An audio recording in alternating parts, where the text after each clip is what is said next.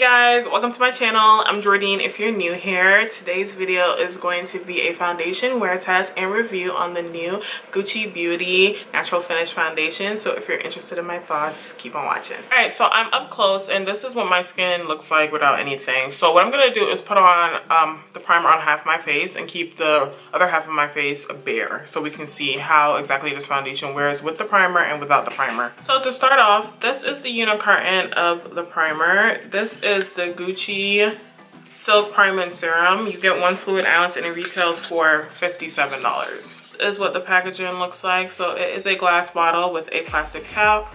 It is a soft pink top and then you have a pump. It's nice quality. It feels nice and heavy. So Gucci describes the primer as a primer that creates a luminous matte finish.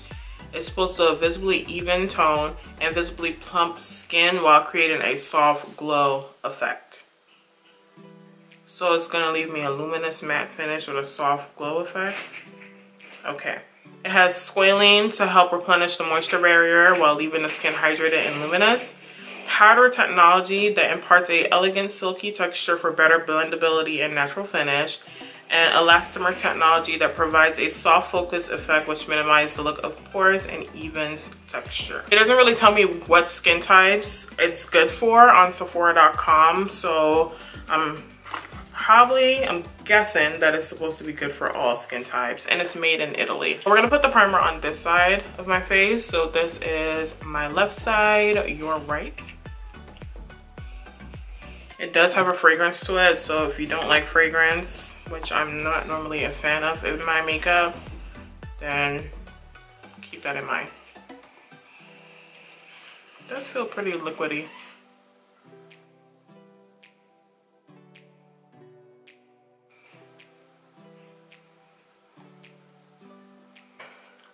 I'm a little bit closer. So this is the side that I have the primer on.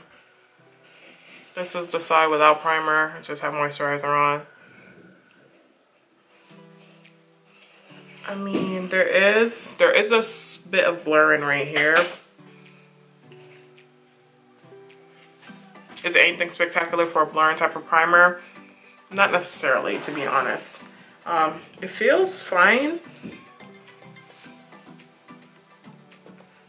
It is drying down a bit though on my skin.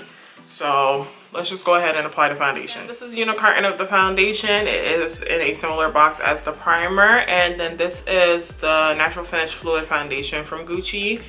And I have it in the shade 420 Neutral. This is the bottle that the foundation comes in. So the same as the primer. You have your soft pink top and your gold pump, which is really cute. I like the bottle. I like it a lot. I think it's cute. So I like to apply my foundation with a brush. That's normally what I do. I find that it gives me the coverage that I want without me using too much product.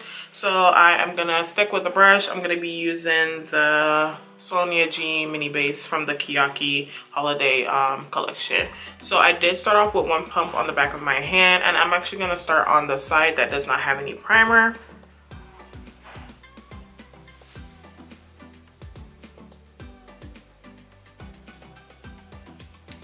Foundation does have a fragrance to it as well.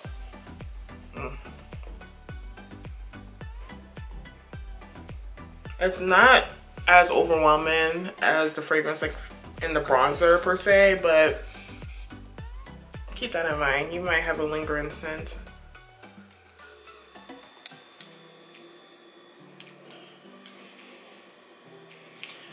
So this foundation is very fluid. It blends pretty easily. As I'm blending it on, I feel like I'm getting a natural matte type of finish.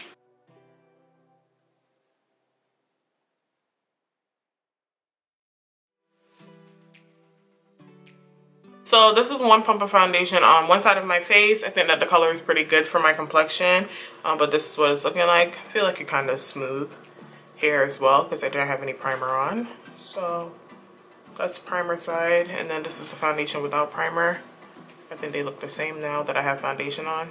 So the foundation is described as a natural finish liquid foundation that is developed for normal, combination, and oily skin types. It provides a flawless complexion and can be worn in multiple ways.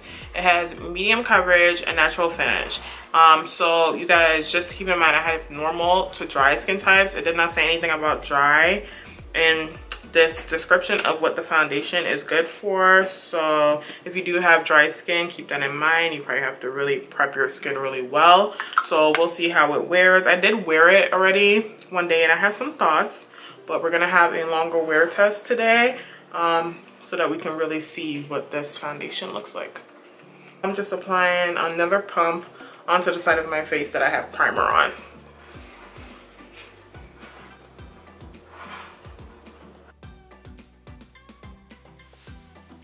Okay, so overall I have 2 pumps of foundation on my face.